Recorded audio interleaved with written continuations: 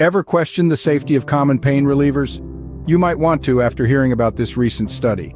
Paracetamol, or as some may know it, acetaminophen, is a household name. It's the go-to solution for a headache, a fever, or minor aches and pains. It's often looked upon as a safe option, something you can take without a second thought. After all, it's over the counter, right?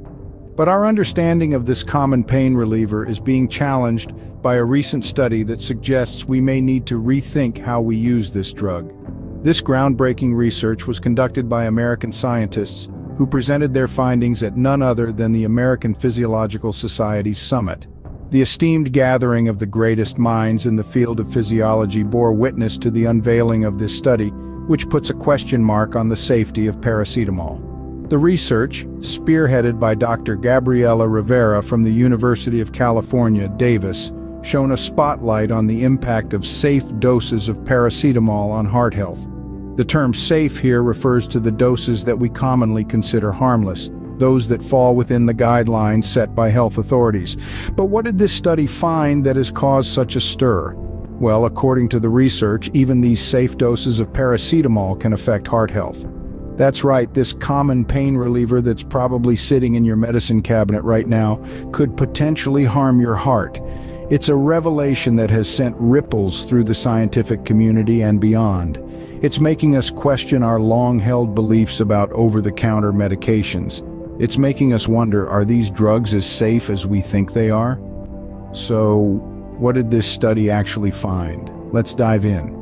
The study began with two groups of mice. One group was given plain water, while the other group was given water containing the equivalent of an everyday dose of paracetamol for an adult human.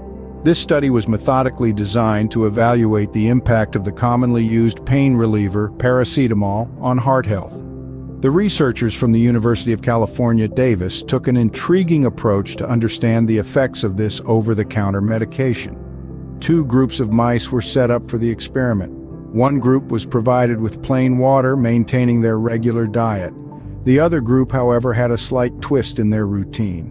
Their water contained paracetamol in a concentration equivalent to a daily dose of 500 milligrams for an adult human. This dosage is generally considered safe and is often used to alleviate minor aches and pains. The main objective of this setup was to monitor the changes in the heart tissues of both groups. The researchers were particularly interested in the proteins within the heart tissues. Why so? Because proteins are paramount to organ function. Changes in protein levels can be an indicator of how well or not so well an organ is performing its duties. In this case, the heart was the organ of interest. The researchers meticulously examined the heart tissues of both groups of mice. They were on the lookout for any modifications in the protein levels that could indicate changes in heart function. The main goal was to understand whether paracetamol, even at low doses, could potentially disrupt the normal functioning of the heart. The study spanned over 7 days, during which the mice were closely monitored. The consumption of paracetamol-infused water by one group of mice was carefully regulated to ensure they were ingesting the equivalent of the safe human dose. After 7 days, the results were quite revealing. The impact of paracetamol on the heart's health was much more extensive than initially anticipated. But we'll delve into those findings in the next scene. For now, let's remember that even everyday substances can have unexpected effects on our bodies.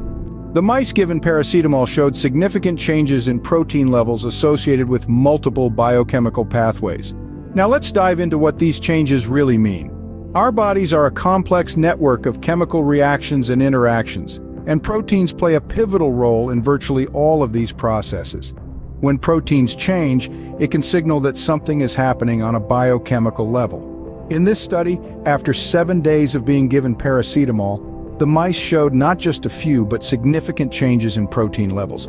These proteins were associated with a myriad of biochemical pathways. So let's break it down. One of the affected areas was energy production. Our hearts, like our muscles, need a constant supply of energy to function. Any changes in the way that energy is produced could potentially have an impact on heart health.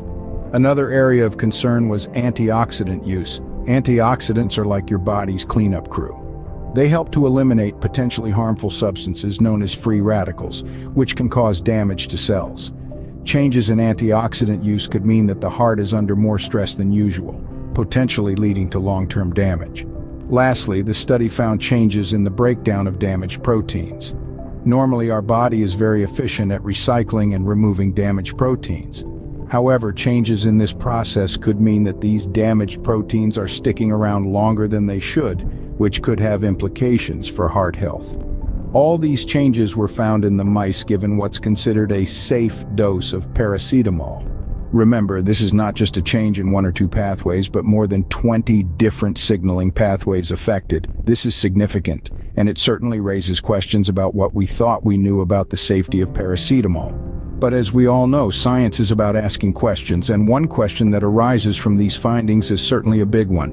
But what does this mean for the long-term use of paracetamol? The researchers suggested that long-term use of medium to high doses could lead to heart problems. Now, this is a statement that has the potential to change the way we view and consume over-the-counter medications. Imagine this. We often reach for a bottle of paracetamol to soothe that nagging headache or to bring down a fever. It's a common enough practice, and we've been told it's safe. But what does this new research tell us? It warns of potential risks associated with the long-term use of paracetamol, risks like oxidative stress and the accumulation of toxins. Let's break this down a bit. Oxidative stress happens when there's an imbalance between the production of free radicals and the body's ability to counteract their harmful effects. It's like having a party in your body where the guests are causing a ruckus and there's not enough security to keep them in check. Over time, this can lead to various health issues, including heart disease. Then there's the accumulation of toxins. When we consume paracetamol, our bodies break it down and in the process produce certain byproducts. Normally, our bodies can efficiently eliminate these toxins. However, if we're consistently taking medium to high doses of paracetamol, our bodies may struggle to keep up.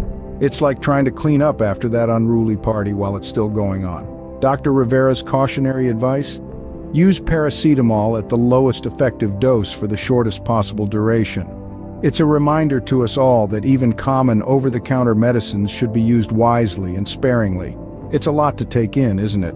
This study is a wake-up call, a nudge to reconsider our habits and attitudes towards medication. But before we jump to conclusions, it's important to point out one crucial detail. This study was conducted on mice. While the findings are significant, more research is needed before we can fully understand the implications for human health.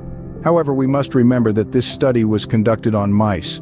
Until further research is conducted, it's best to adhere to the old adage, moderation is key. While these findings are significant, it's important to remember that further research on humans is needed. The results of this study, while startling, are not the final word on the matter. They have opened up a new avenue of exploration, a new line of questioning, and it's on us to continue seeking answers.